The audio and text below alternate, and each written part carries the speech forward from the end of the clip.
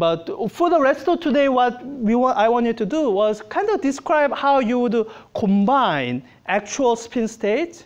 So here, so if you're trying to describe mixture of spin up state and spin down state, you simply get another spin half that's pointing in a different direction. Okay, so let's give that up. Let's say instead do this. Let's try to, where's my other ball? Let's try to say, okay, I have one spin half particle. And instead of trying to put this into spin 0 state, which is not possible, we kind of knew that, right? Because when you look at the quantum numbers, there's only plus h/2 and minus h/2. There's no 0. So instead of trying to put this into spin 0 state, we are going to say, all right, I'm going to add another spin half system. And maybe by adding them together, I can make their total spin 0. Yeah. So, OK, I didn't quite plan this right. I need to erase the board. It'll take me like 5 minutes. Once I'm done erasing, then we'll start with the description of that addition of spins. We are moving to this addition of 2 spin half states. Yeah, so take a 5-minute break or something. I'm going to erase the board and get ready in like 5 minutes. Yeah. OK, so this is where I need to lecture a little bit to at least give you some intuitive feel for the mathematical operation we are going to do. It leads into something called the product space. How many here have heard of product space? So direct product space. So I mean, that's a upper division level math. Actually, you've seen product space, the Cartesian 3-dimensional space. That's a product space of 1 dimension, 2nd dimension, 3rd dimension. That's how you deal with the orthogonal spaces that don't affect each other. But you wouldn't say there's like a cold product space until you get to upper division mathematics. So I don't have any material written for that because this note that I wrote up was for high school students. So that's why I need to lecture on this a little bit to give you some sense of intuition and how to handle when you are adding 2 particles where they are not supposed to affect each other. So this is what I mean that they are not supposed to affect each other. So well, take this as an example. If I took this as a system, and let's say I made a measurement of the z, I made a measurement of the z projection of the first particle. I could say, all right, act on this with the z component for the first particle.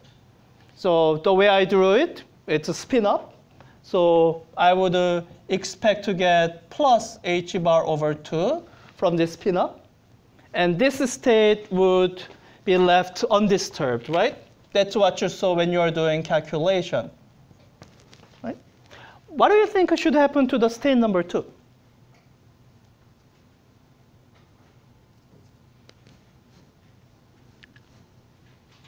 How many say nothing? Yeah, nothing. I'm measuring particle 1. For all I know, they could be miles apart. So the operation I'm doing to particle 1, ideally shouldn't affect the particle 2. So, all right, so particle 2 should be left undisturbed. So this is the state you should have with.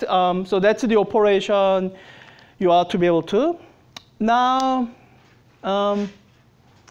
imagine you are, instead of measuring g component of particle 1, you are measuring the, I don't know.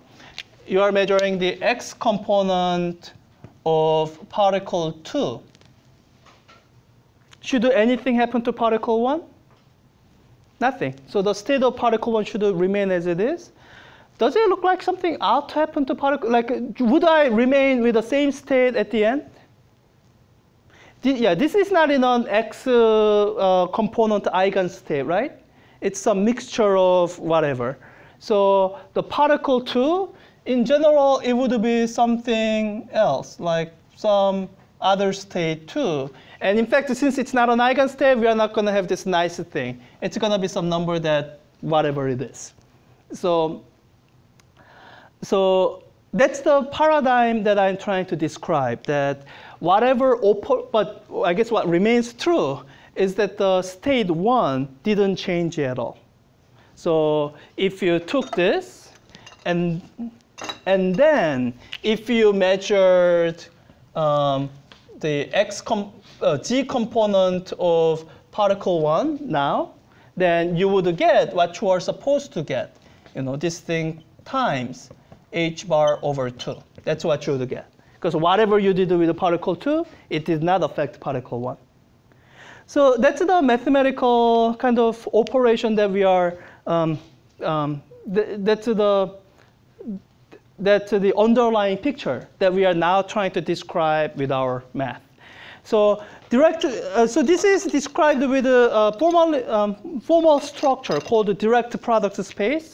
The way you would kind of indicate it is like, so state of particle 1, product, so let's say times, but I want to make sure it's not any kind of product that you know. So let's say circle. And this is not associated with anything else in your mind. So I'm just going to write that, times the particle state 2.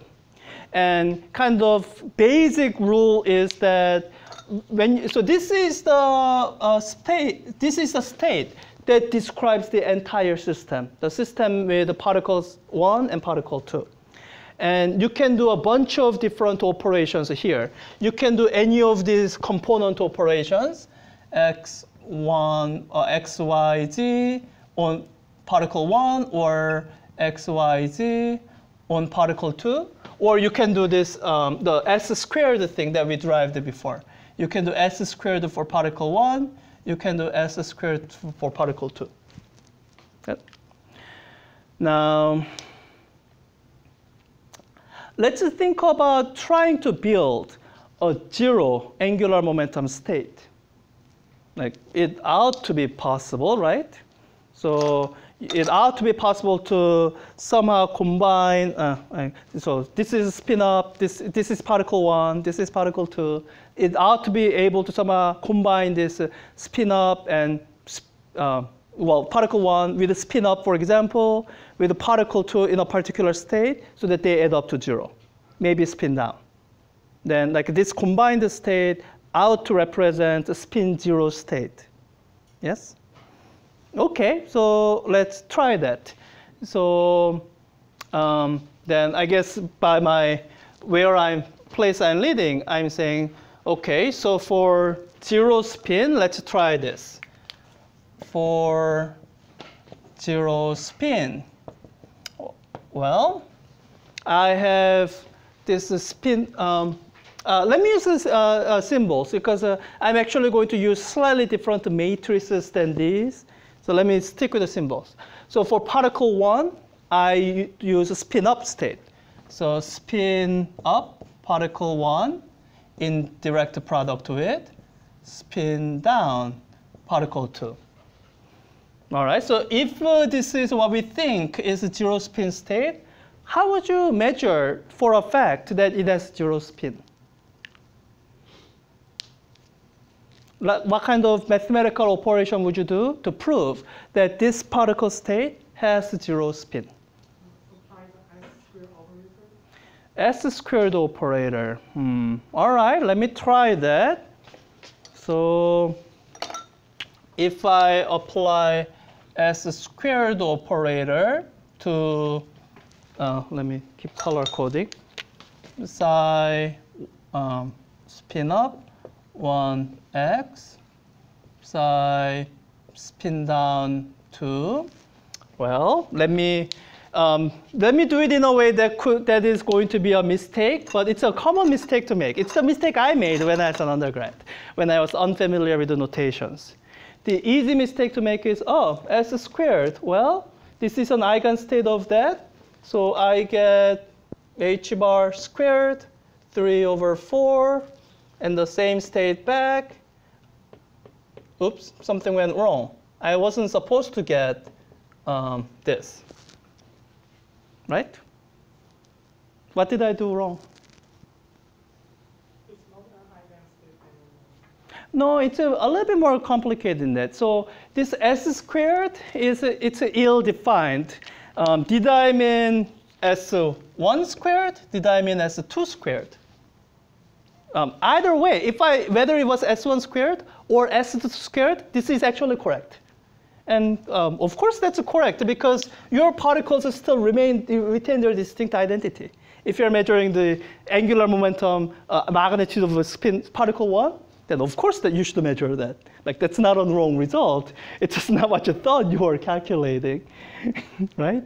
So let me spell this out a little bit more carefully. Let me start by defining a new variable so that we are not making this rookie naive mistakes. Let me define a total angular momentum operator. I'm going to call it J. It's a common symbol. J, total angular momentum operator. And I'm going to put vector symbol on it because angular momentum is a vector. Well, from classical physics, what do you think this ought to be equal to?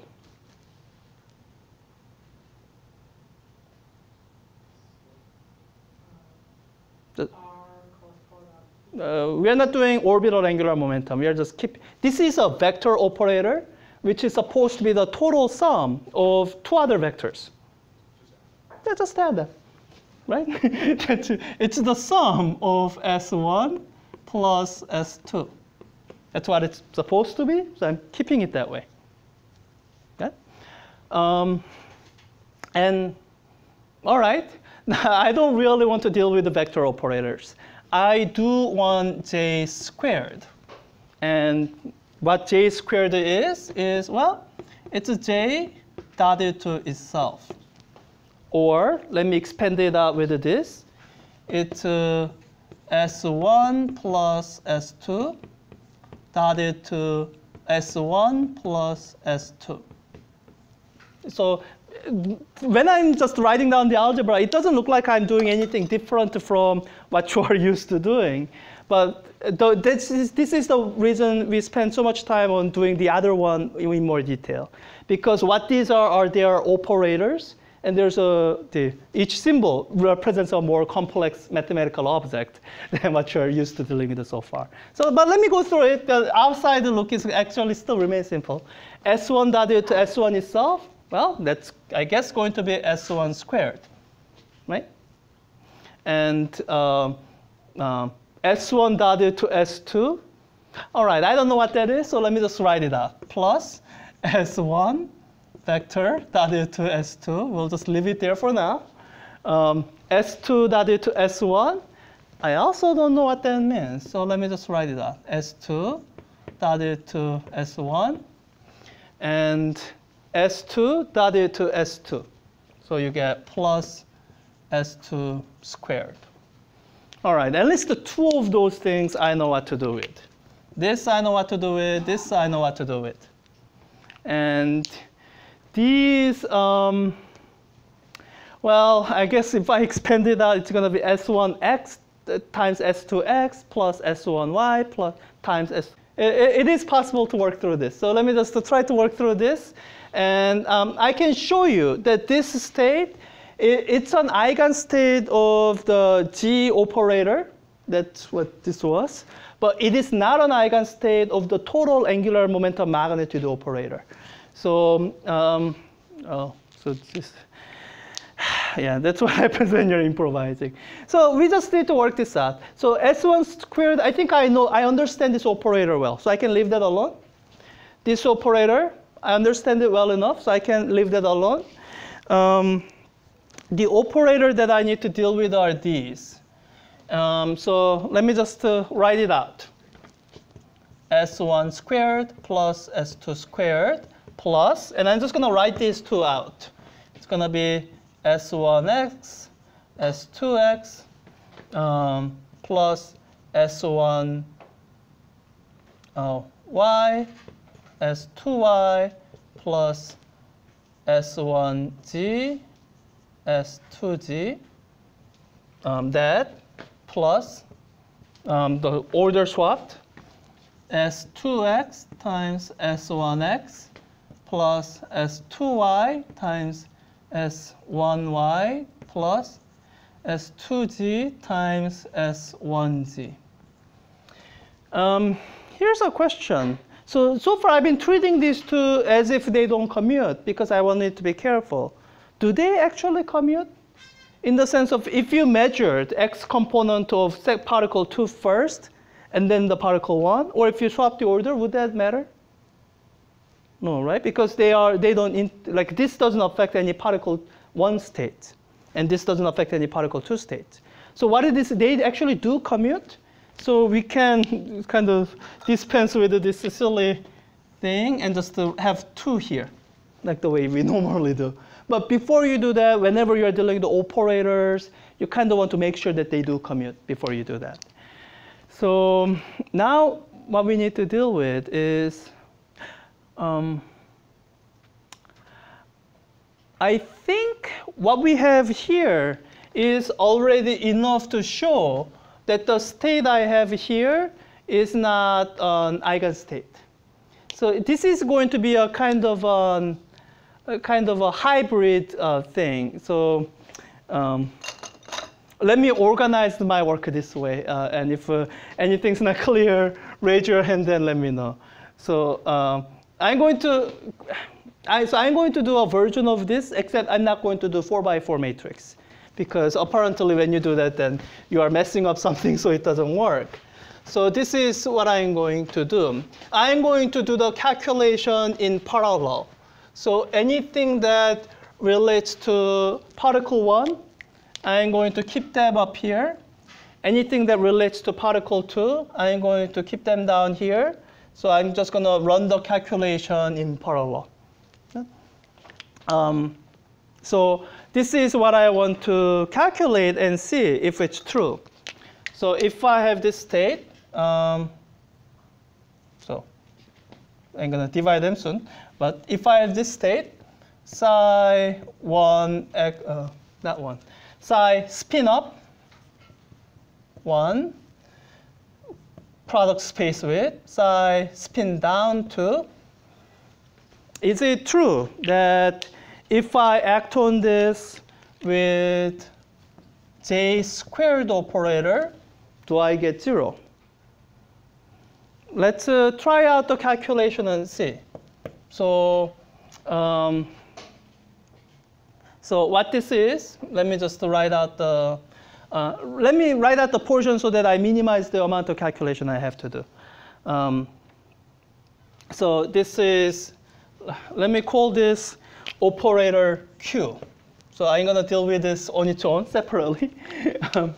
So what this is, it's S1 squared plus S2 squared plus 2Q acting on this state. I'm running out of space. Acting on this state, psi spin up 1, psi spin down 2. And these two operators are kind of simple to deal with because it's dealing with only one of the two particles, doesn't affect the other. So I can kind of get the result with these first two. These first two, they're just going to give me, they're going to lead to, well, h bar, or rather 3h bar squared over 4 plus 3h bar squared over 4 acting on the state.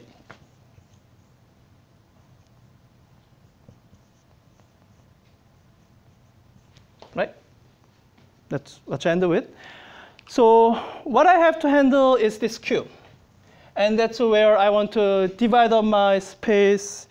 Let me use the idea, but except I will waste a lot of space.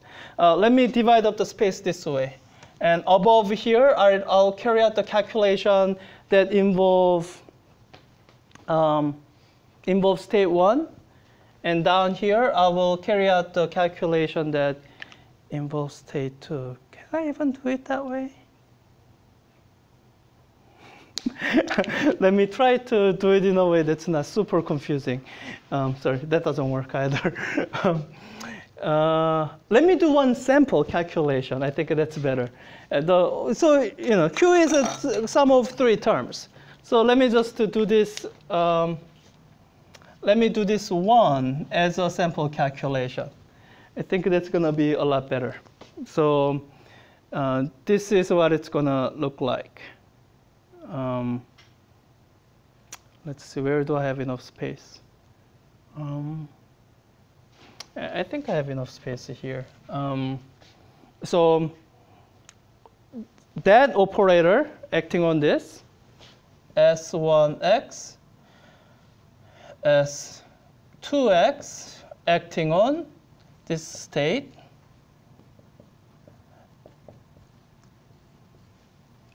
It looks a lot cleaner if I attach the operator to the states they are actually able to act on. So I'm going to write it out this way. S1 acting on this, acting on psi spin up 1, product space with this operator acting on this, S2x, psi spin down 2. Good? All right. And the rest, I carry out the calculation with the matrices. Because this spin-up state is not an eigenstate of this. So when you write it out, it looks complicated. It's easier to do it in the matrix form. So imagine multiplying with this on the spin-up state. Then you end up with, I guess, just h bar over 2, 0, 1, right? So this times that is 0. This times that is 1. So for this first state here, you end up with this h bar over 2, 0, 1, product space. So this is for particle 1. I had to keep the label so that I remember what particle it goes with. For this one, it will be spin down state with this. Oh, it's 1, 0. So it's, hey, did it just flip around? H bar over 2, 1, 0. Okay. So, all right. So my state has changed. So this state is definitely not the same as, so I guess if I collect it back out, what this is, this is, this scalar moves through, so I have h bar squared over 4 multiplied to this state. Spin down 1, so spin down 1, and spin up 2. Spin up 2. And this state is not the same state as this, which means it's not an eigenstate. And so actually, let's just all write it out. I guess, yeah, so we've already started here with these two. Let's just kind of just keep writing out what this 2q is. We just did it here. So it's a plus 2 times, we worked this out. So it's h bar squared over 4, not even the same state, psi down 1, psi up 2. And if we do it for y and z, at least I think with z, we are going to get the same state, right? Yes? So, so let's see if we can talk this through. Or actually, rather than talking through, let's just use this space to do all the calculation that requires matrices. So when we are dealing with now the y component, it's S1 y, same state, y, y. So all right, let's imagine acting with this on this. So I get, oh, minus I, and then 0, right? So I get, so this becomes minus I, 0. And this becomes, so acting with this on, wait, did I do it? I did it back, sorry. So this should have acted on this, which would give me I. So not minus I, but I. Okay? And when I act with this on this, I get, now I get minus I.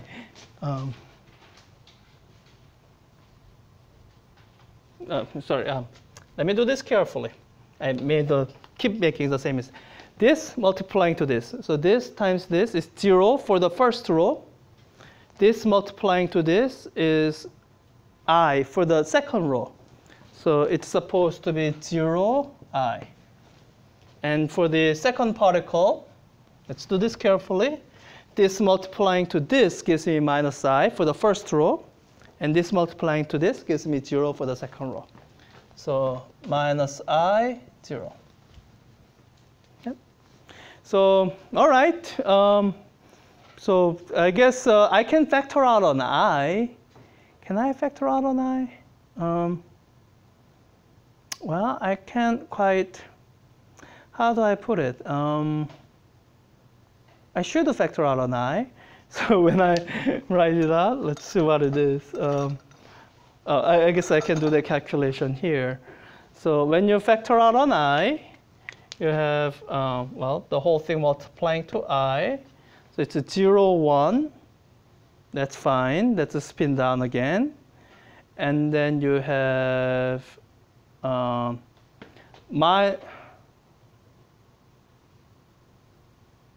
no, I think the proper way to do it is this.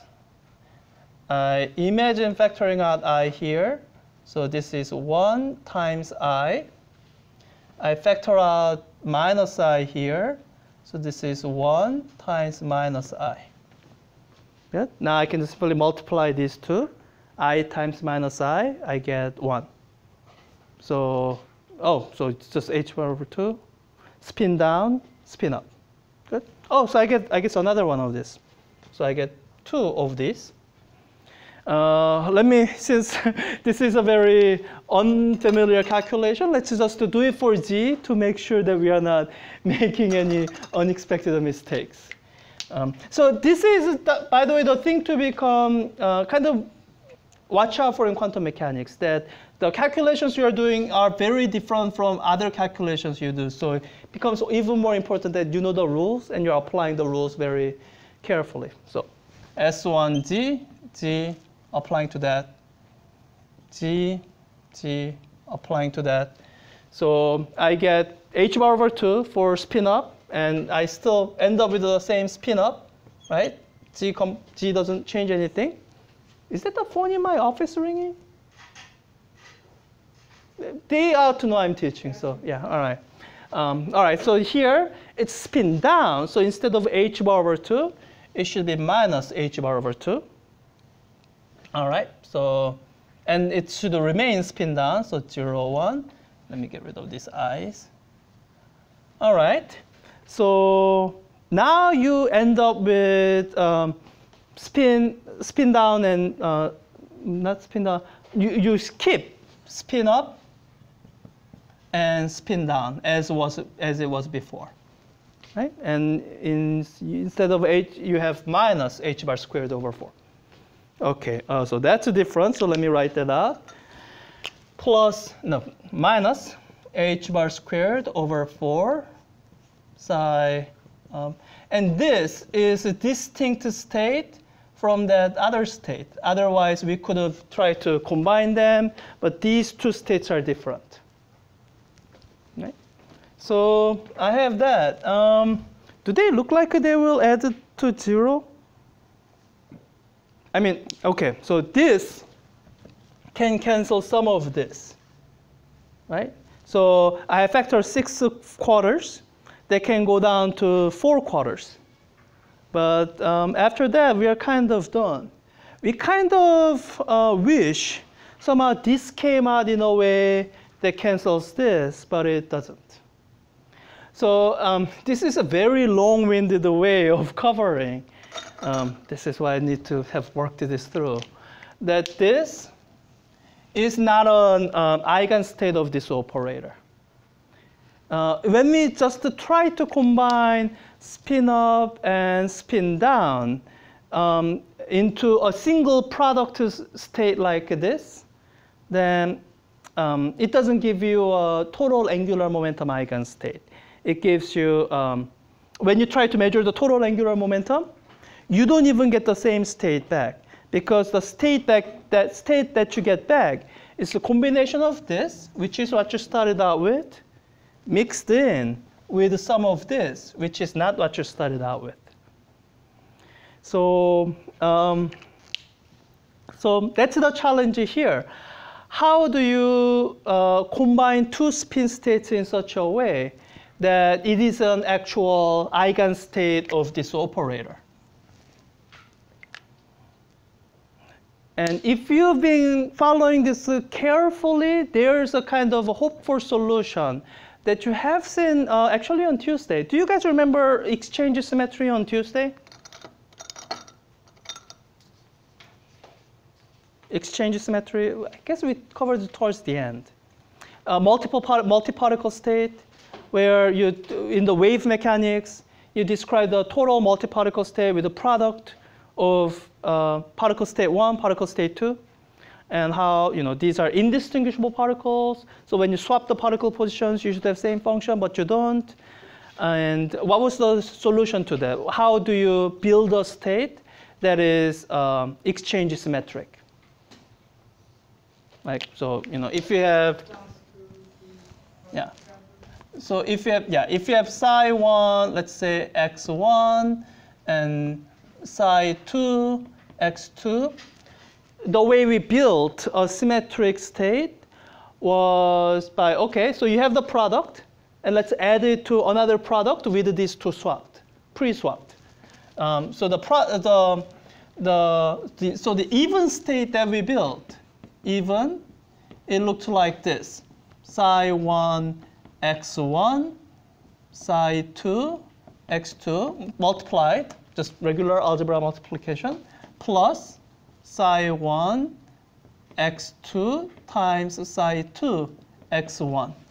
So that with the particle exchange symmetry, or particle exchange operation, when you swap these two, then this swapped becomes, well, that.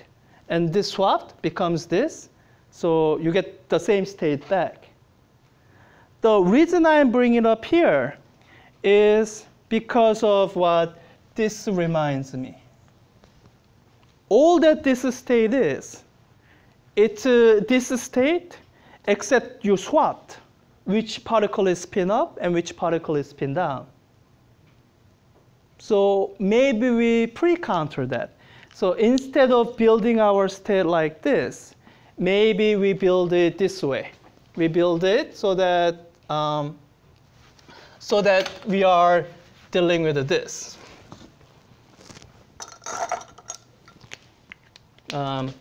Psi 1, it's not psi 1, psi spin up 1, psi spin down 2. And as we are acting with this operator, we think those two particle states are going to be swapped.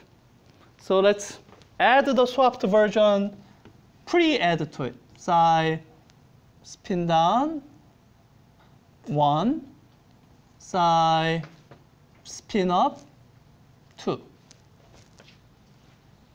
So this is our proposed total wave function state. Then, so let me, so I've been talking nonstop for a while. Let me give you this to exercise. Try working out this calculation and see what you get. You will get an eigenvalue, or you will be able to find that this is an eigenvector, but the eigenvalue will be a little bit different from what you might be expecting. Because I know there's a mistake here. So let me leave you to that calculation. So let me write out. So let me clean this up here, and then let me write up the question that you are supposed to be answering.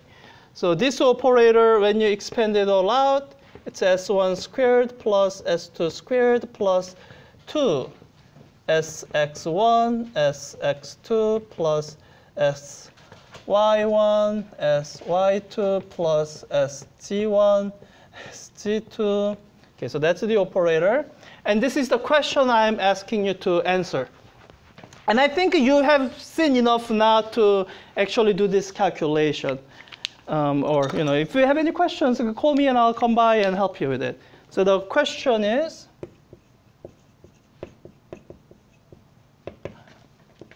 what is the eigenvalue of psi of 1, or let me call that psi. This is my psi, of psi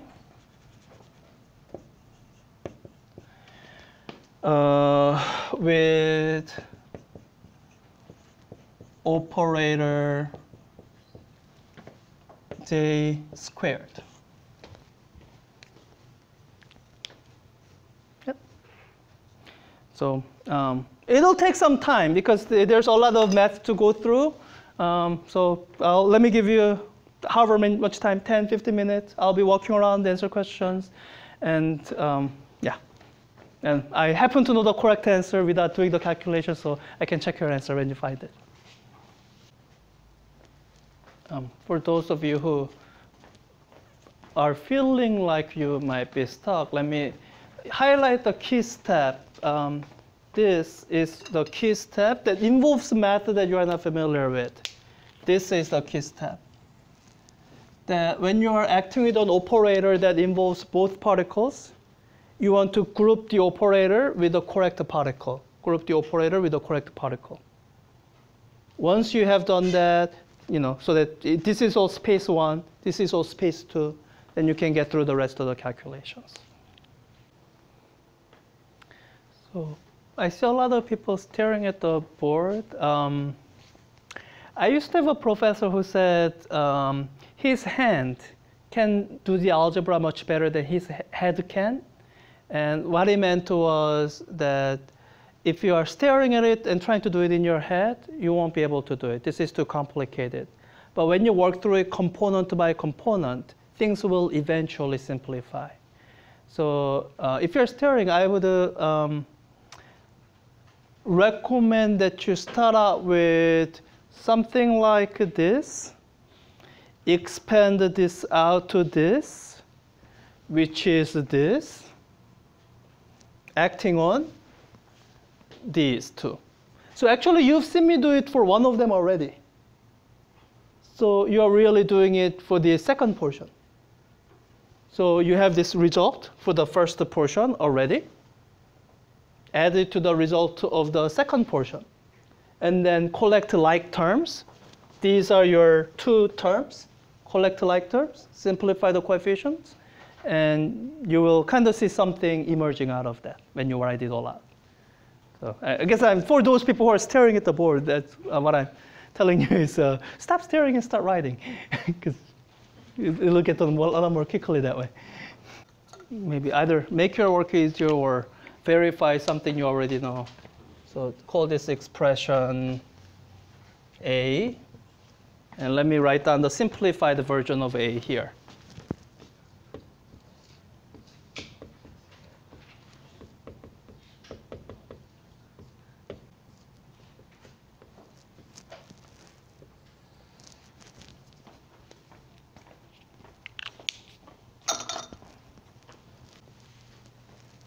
I don't think, let me pass out something called the Cauchy-Gordon coefficient. That's what we're going to wrap up today with. Once you're done with the calculation and we answer our next question, I have something to show to you that's on this table. But I will, point out what you're supposed to be doing with it when we get to that point. Okay, good. Okay, that's long enough. So let me write down so what I was telling you is you already have of these two terms. You already have the one that corresponds to this. You only need the one for this. So this could be the calculation you are doing. And if you did that, for the second part, this is what you should have ended up with. H bar, I guess if you're keeping it in the same order, then it would be psi down 1, psi up 2, plus H bar squared, psi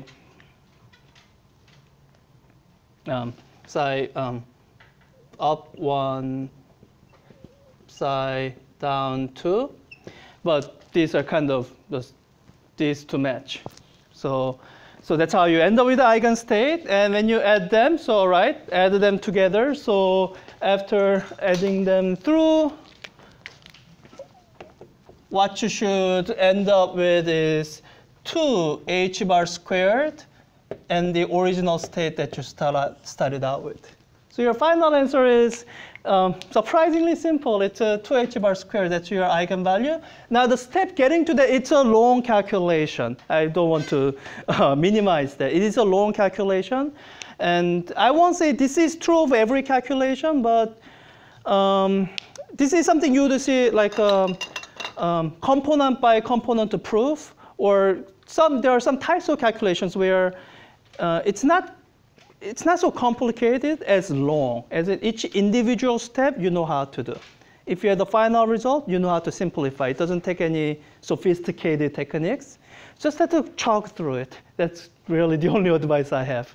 Have enough time, just chalk through the calculation. I will never give you on an exam something that looks like that. But that's an ideal homework question where you just do an hour of algebra and you get a very simple result to which you can assign a meaning. So it's h bar squared times 2. This is supposed to be L angular momentum squared. Let's refer back here. So L squared, h bar squared times L plus 1. If my value of L was 1, then that would match with this 2, right? So the state that I got, this state here, this is consistent with, I guess, let me make up a quantum number value of 1, not 0. So you added the 2, 1 spin up, 1 spin down, and you ended up with a total spin of 1. Now, what this state is, it has a projection of 0 along the z-axis. So it's a spin 1 that points in some orthogonal direction that's not z-axis. So what would you change it for those of you who finished the calculation? And this is where you would actually gain some insight from having done the calculation.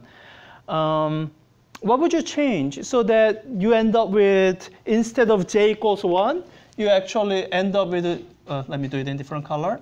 So in order to end up with j equals 0, what change would you make to this state so that you get total angular momentum equal to 0? Yeah, instead of plus, it's a very simple change. You would change this to minus to get total angular momentum of 0. Yeah. So this is the simplest possible, non-trivial angular momentum addition calculation. And what I passed out while you're doing that calculation is called the Clebsch-Gordan table. While you stare at that for a little while, let me bring the projector back so that I can show you how to read the Clebsch-Gordan table. So you could have actually read your result off of the Clebsch-Gordan table instead of actually doing the calculation.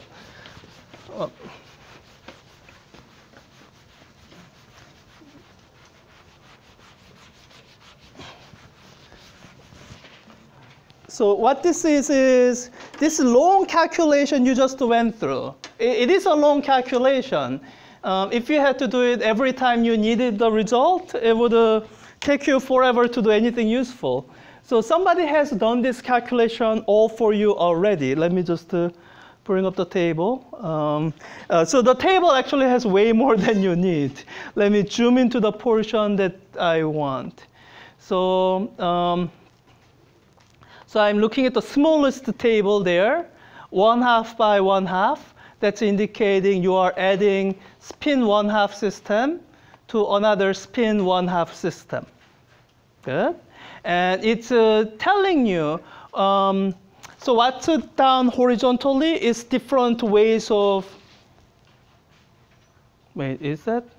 Yeah, it's a different, let me stay in.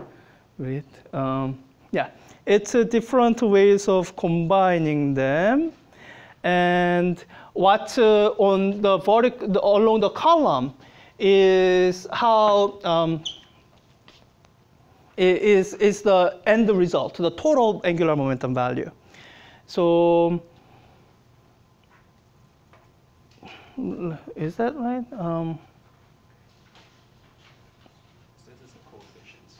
Yeah, yeah. So let me, let me give you one. So let me give you some labels so that you know what the numbers stand for.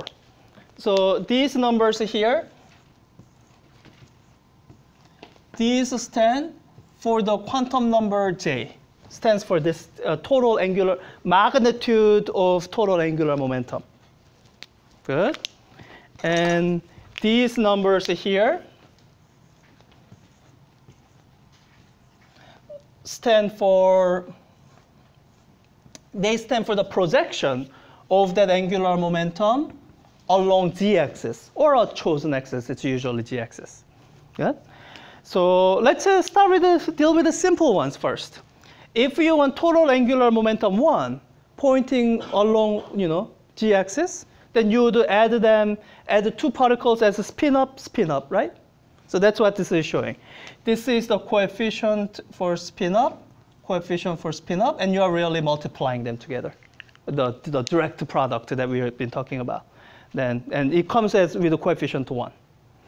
And if you, yeah, and if you wanted to get this, then it's a spin down, just the same thing. So it's this thing, direct product with this thing, that gives you -1. Now to get the projection of 0, you can end up with two different ways to get projection of 0.